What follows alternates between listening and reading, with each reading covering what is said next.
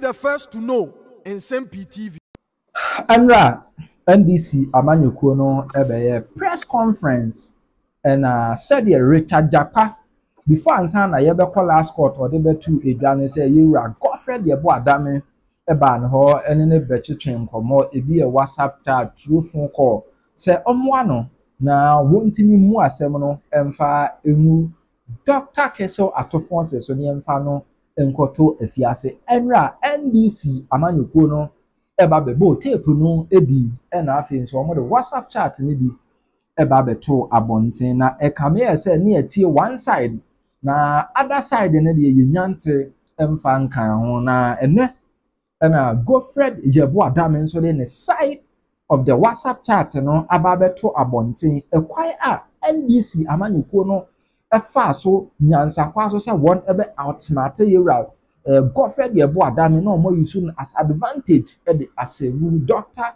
Kesel atoforcing na WhatsApp chat ni no na wo hwe Godfred Yebo Adame de na eye Richard Jakpa na a test yewra Godfred Yebo Adame first NDC amanyekuo no ehunu se one de nipa kwa pacho ne nya adwuma enti yewra Richard Jakpa ene one last stop enti one ekache Richard Jakpa says so testing no no bondi no kase eyo no ankase mu a yewura Godfred Yebo Adame emfie no enti sei na onye no on testi Godfred Yebo Adame na on kanche ne se eyo no Richard Jakpa a ono ni nua ene Supreme Court judge yewura Justice Yoni Kolendi because Justice Yoni Kolendi ene yewura Godfred Dame eye tight as we now for yewura Justice Yoni Kolendi dia enya ade so obetimi a reject ohia na wakọ no wofa no ho no de akoto no wofa nanim se no wofa no emfre yewura Godfred Yebo Adame one enim se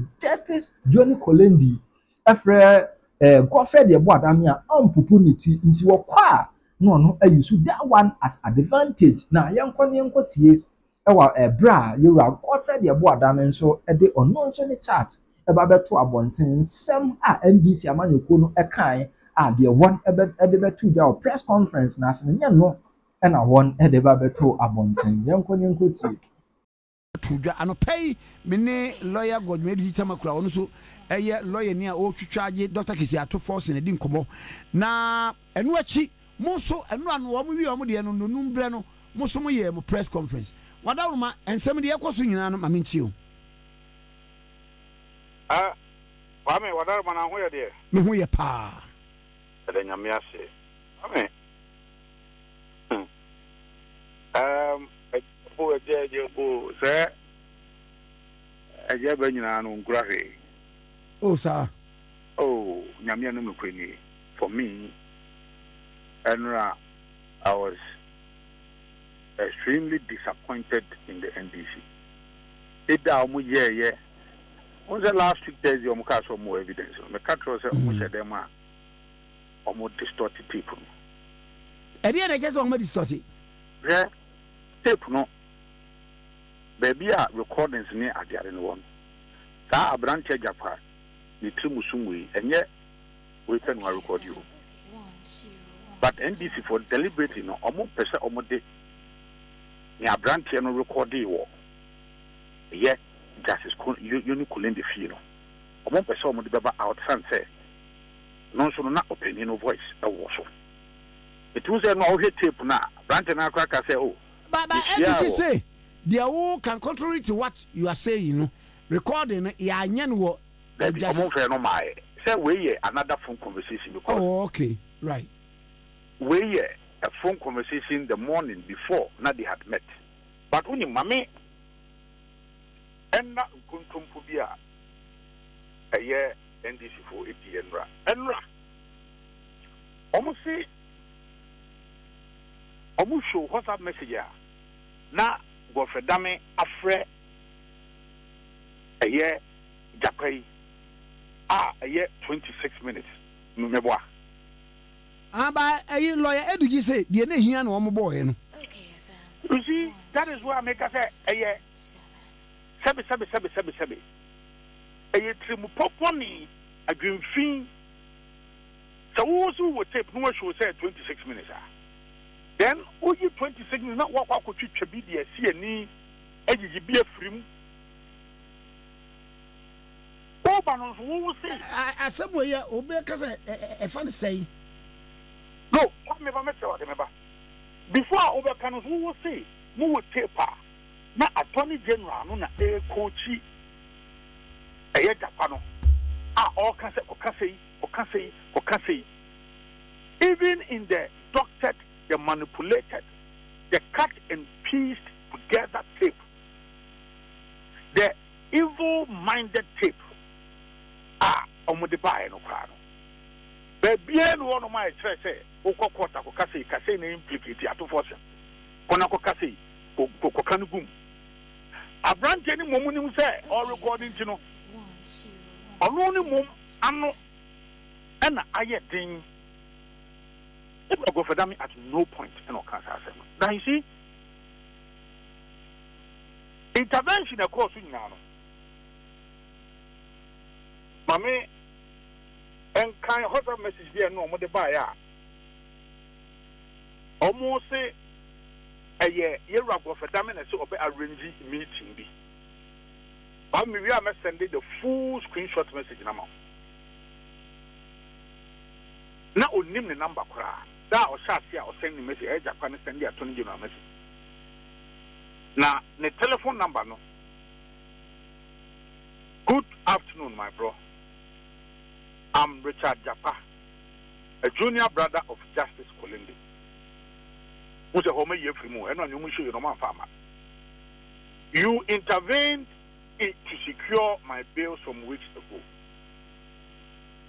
I'm humbly requesting for a time and venue at your convenience to meet you for a private discussion. I'm most grateful for that kind gesture from you. Hope to hear favorably from you because Ebra, yediko edubo omo a yepoche omo atu force ni onomu edu na atu force were meeting in bail conditions. Na Jakpa entimi meeting in bail conditions. And my cousin, Ninuya, Justice Emmanuel Yoni Kolendi. A free attorney general say, my cousin, a yes, Jakpa. Now he is struggling to meet the bail condition. And she on the attorney general officers from Enkata. Now, Onobia Obejaniako, Unimuno. Now, I want to meet the bail conditions now. Afi, you made it in Shashe. And attorney general intervening. Now we know a messenger or their dash. I am Richard Jakpa, a junior brother of Justice Kolindi. You intervened to secure my bail some weeks ago. And now I am humbly requesting for a time and venue for at your convenience. Where a text message also? Okay. Where a text message also? I'm most grateful for that kind gesture. I hope to hear favorably from you. And now, Yera, Attorney General responding said, I will arrange through your brother. Thanks. It's your honor, chairman, NDC national chairman, choir master. Oh no, Kase, Yera. But for them, or by arranging meeting. No, it is because you, Jakpa, you had already introduced yourself. He had caused some arrangement to be done for you. Send your buyer me two bail conditions, which is normal. Okay, through the intervention of Justice Yoni Kolendi. That is how come he got to know you. And also, Ushia. No, so by arranging through your brother. That is how come they met in Justice Yoni Kolendi's house. Not knowing this evil-minded Jakpa. Air recording. Now recording, it did take place. I was Justice Yoni Kolendi fee. I don't know more than 12 months. Or see there be at the end of the day, a telephone conversation, and yet said the number of games. Because our evidence. Because a number you know, it is uncommon who could deal with Justice Kolendi fee the following morning. Not also Omukoko. In fact, at all times, Jakpa was a lawyer from Kwame Prensa. At the time, not only engaged, he had already disengaged his lawyer our court. It was the next hearing day after this conversation. And a lawyer told you sorry, introducing himself as a lawyer for accused A3, which is Jakpa. So if we say a 26 minutes conversation, but Nyamomo pe and Wabe show 16 then Obia or yet descending there will say yes. That is why, in fact, at the they have almost demotion of to court for a year, Mr. Model Kono. NASA evidence, I'm going to implement me up. Because the moment how this harbor should go court, no, you best subject to forensic investigation, and it will come out say, look, for instance, the portion where Attorney General Eka say sick leave, no, I'm okay at Jakpa. Mekaipa. Earlier on, this Jakpa guy had said, say, Onukani home fano. Oyaripa, but also court. Promised on that, and Attorney General Ede Kase, and yet sick leave. Then Mukati Honey film, where your boy is not film. And Mudia Baby see a niece as an Attorney General and a catch and say, Uncle sick leave. And now, the moment any accused ever introduce a plea bargain and now plea negotiation, there will be a lot of contact. Why? Because you have to negotiate, you have to meet, you need to understand the terms. So there will be a lot of contact. So it is not out of place. Say, Attorney General, any accused, no, or plea bargain or plea negotiation, or no, so what you have to say from Swaba and from Swanin to know a year over 2 million euros. The letters are here. I have them here. Okay. Over 2 million euros. Eddie Magana. No more for ambulance. Basa ambulance controller. Ambulance would do for now. Mother buyer. Or mother Fako. Come here, 75 by the say. Is it there now? We are deputy. Oh, but then one show a ambulance and accessories. You know, yes, I bet more pen a case at 2 force and did not 2 months. Accessories that be deport over 2 years. That's all. Ambulance no ebe do Ghana 2014 and that's that time Alessandro na ye Minister for Health and not for let the ambulance ain't fit for purpose. What was that is na about the what say says is na ba me see a bra omodi ambulance ne ba no a year health minister then Alessandro throw cat akwa say ambulance ain't fit for purpose. National Ambulance Service. Etro Krata at the Betu say ambulance ain't fit for purpose. Okay, FM 101.7. Pardon me, see from 2014, 2015, 2016, 2017 and NDC problem, they never use the ambulance. Now ambulance and Papa, I don't know what I was one using. Chairman, I don't get ya. Assess you sitting your mind. Ambulance, I only fit the ambulance now the by his own way. Oh, my papa. Ambulance at the buyer, they call all the 275 constituents and our regions, and the hospital can see the over 300 ambulance in the buyer. Come see my Obiabe here. NDCM to be a view. Constituency, and you better hear the call baby MPPC2, yet the call every constituency. NDCM is Echo, a busy and Omokoyan say, ambulance open young for tontura and free amanonembra and sana mo be assesses if run mobile some of it. I mean what kind of transaction is that? I mean I saw more can come more the ambulance haba mo Minister of Health that time can reject the ambulance no more the ambulance haba mo abreso Ghana Ambulance Service I reject the ambulance I see honum from 2014 2015, 2016, 2017, and Musa Bemono. And MPP are buying and came for South Tranco. Will be them near the course of no Kua. Yes, ambulance, I'm probably using them.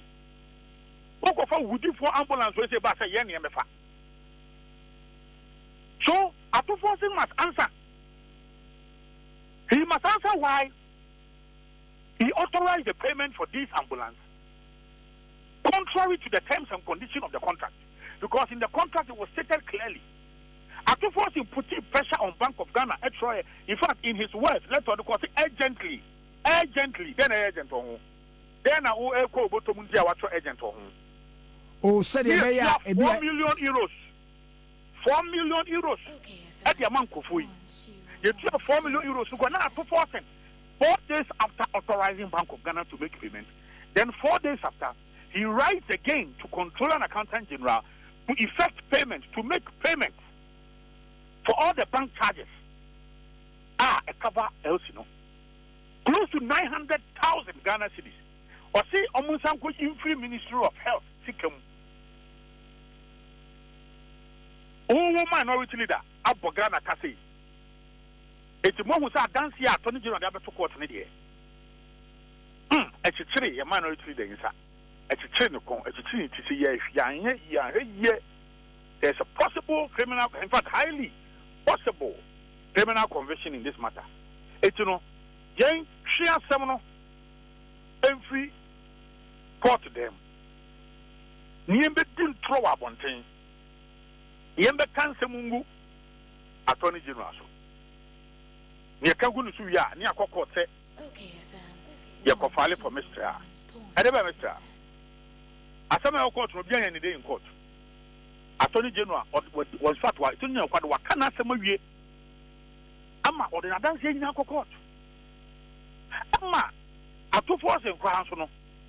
I didn't want dance here. In fact, witness also move Secretary Abba if at a point or more edges or more throw. What we can say, Secretary Bedia dance, yes, I want a authorization.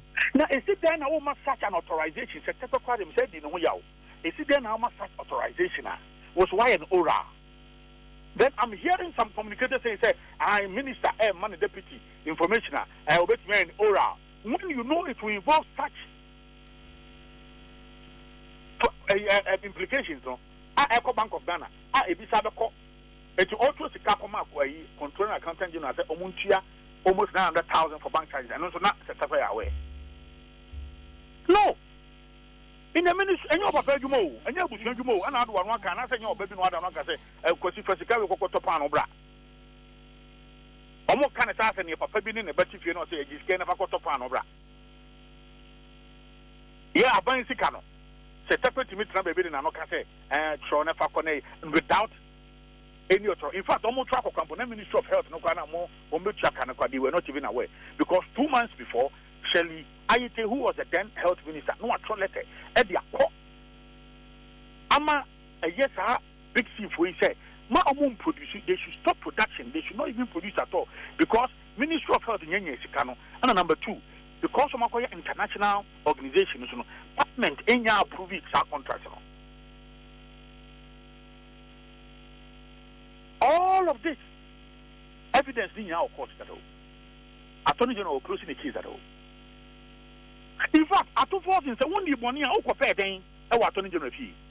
I mean, I said, don't get your cat and Oti said, or would deny, say, Attorney General and Coco for Damifida. Yes. Oti. Yes, now evidence. I'm a so Oti is okay. One cat. Because it is true. He went to his house to plead.